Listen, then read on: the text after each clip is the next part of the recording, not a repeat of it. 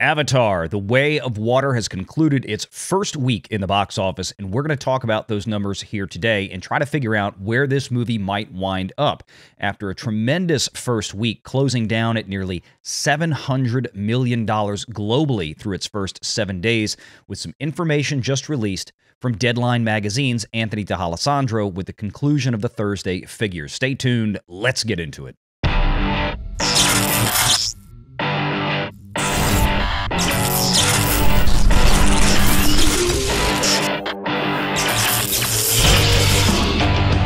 Renegade Online.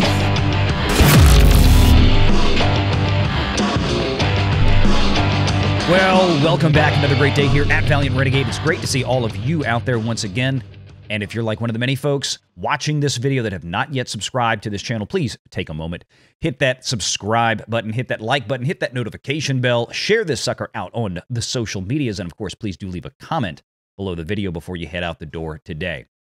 Avatar 2, or Avatar: The Way of Water, has stormed into the box office this week, bringing in nearly $700 million over its first 7 days globally. Let's take a look at some of the fresh numbers. From the Deadline article moments ago from Anthony D'Alessandro, we're hearing that bad weather in the Midwest significantly impacted Thursday grosses, with Winter Storm Elliott intensifying into a bomb cyclone. As of this morning, more than 1 million customers are without power across the country, and around 4,000 flights canceled, and wind chills in the negative 20 to 30 degree as the country gets hammered by severe weather conditions. Avatar: The Way of Water was only up 1% from Wednesday's $14.5 million domestic haul, for a week's total of $197.5 million at 4,202 theaters, 4% behind the first week of Top Gun: Maverick, which was boosted by Memorial Day Monday. Now, that weather did play a factor for a decent bit of the week. I don't think just Thursday, but probably Wednesday a bit as well. But as we look at the numbers for Avatar 2 so far, last weekend's performance was lower than expected, initially projecting to come in somewhere in the high 100s, mid to high 100s, and where it actually landed was $134 million. Of course, that was bolstered by a very robust international market, which, unlike many films in 2022, included China. So let's take that into account as we look at the updated figures. Now, as you look at this screen, understand that the numbers have not yet updated the Thursday box office performance. It shows domestic totals at 183.049. The actual total now, as we said before, stands closer to 197 or 198, somewhere in that range. The international box office also has not been updated yet for Thursday figures. We're still waiting on that. But given the day-to-day performance seems pretty consistent that the global haul for Avatar: The Way of Water during this week was somewhere around $55 million each weekday, Monday, Tuesday, Wednesday, and presumably Thursday as well. If we scroll down, we'll see the box office here, how it's legged out from its starting position at 134.1. It now stands at 197.5 or so. We'll get those final figures here in the next 24 hours. And as we would hope for a movie like this, especially a movie that needs a haul as big as it does, that this movie will hit its 2x set of legs by the end of this weekend in the domestic market, meaning that as it started with $134 million, one would hope that it closes the weekend out somewhere in the mid to high 260s, 2 times what it had at the end of the first weekend. Now, if we do a comparison between the first Avatar and the new Avatar 2, The Way of Water, let's see how these movies are stacking up thus far. If we scroll down and look here at the daily box office performance, we can see that certainly Avatar: The Way of Water vastly outstripped that of the first film back in 2009, $134 million to $77 million. But this is where I got concerned earlier this week, and I had a conversation with WDW Pro, who is a frequent co-host of the show on the live shows on Sunday, talking about where I was getting a little bit tepid on how this would leg out. And that is, as you can see on the first Monday, Avatar in 2009 straight up outgrossed Avatar: The Way of Water on that same first Monday. Now, these films, being 13 years apart, have drastically different average ticket prices. The average ticket price for The Way of Water significantly higher, as best we can tell at this point, somewhere to the tune of about 70% higher average ticket prices than the 2009 film.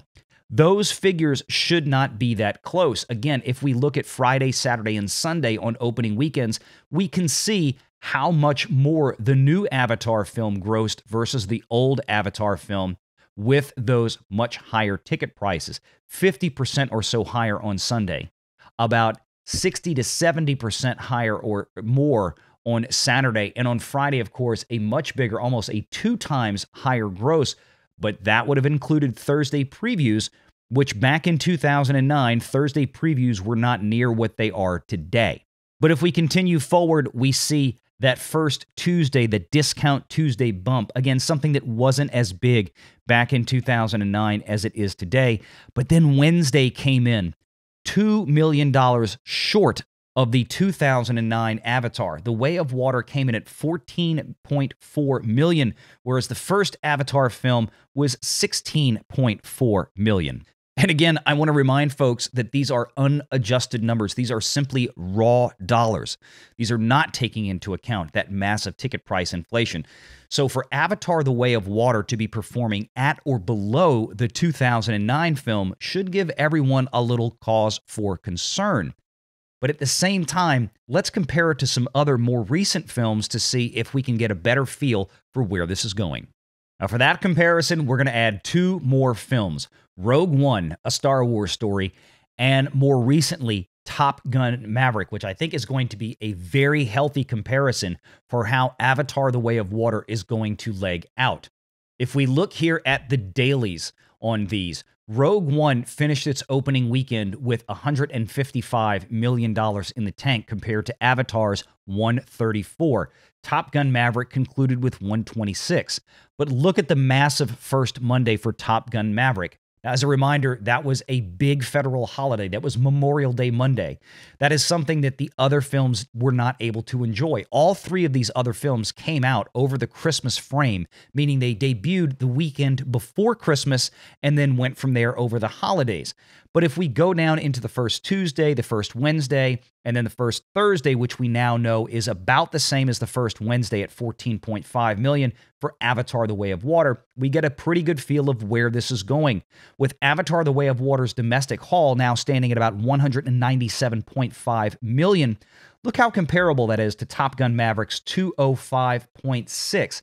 Yes, it's behind, but it's only behind by, as Anthony D'Alessandro pointed out, about 4%. Not too shabby. So what we need to see at this point is for Avatar: The Way of Water to continue to leg out in similar fashion to Top Gun Maverick. Top Gun Maverick has basically concluded its theatrical run, and that leg out was north of a 5x, a tremendous leg out, especially for a film that started with almost $126 million or so in the tank on its opening weekend. It looks like Avatar: The Way of Water is going to perform in similar fashion, or at least far more akin to Top Gun Maverick than, say, a Marvel Phase 4 film, which tends to have massive opening weekends and then effectively hit the wall, as it were, after the first 4 or 5 days of its release. Those films tend to leg out to around a 2 to 2.5x or somewhere in that range on its domestic run. But of note, Avatar: The Way of Water, with already having $700 million or so, just shy of that, in the tank as of its first 7 days, Wakanda Forever has about $790 million in the tank after a month. That means that Avatar is already vastly ahead of that MCU title, and it had a start that was roughly $45 to $50 million less on its opening weekend in the domestic box office than what Wakanda Forever got. Avatar, the first movie in 2009, was a much bigger international player than it was domestic, scoring around $700 million or so, $750 million in the domestic market, but almost $2 billion plus in the international realm. And not a whole bunch of that was from China. You had about 200 to 300 million of that was from China in 2009, and hopefully China will turn in another 300 to 400 million dollars on this one as well. But so far, the Chinese box office is still standing at around 80 to 90 million at this point. We'll get more information on those international figures. But the rest of the international markets really are going to have to step up their game. Is Avatar: The Way of Water actually going to reach the $2.9 billion height that the first Avatar movie did? At this point, it seems relatively unlikely. However, the key question is, will Avatar: The Way of Water actually hit that roughly $2 billion mark that James Cameron alluded to in a recent article and interview with Variety magazine, stating that this film really needed to be one of the top 3 or 4 grossing movies of all time just to reach a break-even point. Now, why is that? Well, we've seen a variety of figures out there from different major trade magazines. I've seen figures ranging from 360 million all the way up to about 450 million. Now, why such a disparity in what the stated production budget for this movie? How can it be that wide? I suspect, and this is purely my opinion, that some of the information being leaked out may or may not be, depending who is getting the information, inclusive of some amortized startup cost. Remember, the original $1 billion for this film that was granted by Fox prior to the Disney purchase included about 4 sequels for this film. Now, some of that money would have to be allocated towards building the infrastructure that would be used on all of the sequels, the technology, the sets, so on and so forth. So maybe they spent $350 million actually shooting and completing Avatar: The Way of Water. But in other cases, they may also be allocating an additional $80 or $90 million into this film for the startup cost to create the technical constructs that are going to be required to create all 4 of these films if they actually get through all 4. Now, all of that being said, right now, the hopes would be that Avatar 2, or Avatar: The Way of Water, will cross the $1 billion threshold by the end of this second weekend globally. If not, it should hopefully be fairly close. I would expect if we get a $75 to $80 million second weekend for this film, or even as low as $65 million, that the rest of the world is going to step up with somewhere around 2.5 times that much, because that is what has been the case so far last weekend and through this week. That means that we should hopefully have somewhere in the range of another $250 million coming in for Avatar on this second weekend in total. That should get it very, very close to that mark of $1 billion, maybe around $950 at the end of the day. And that's a great start for any film.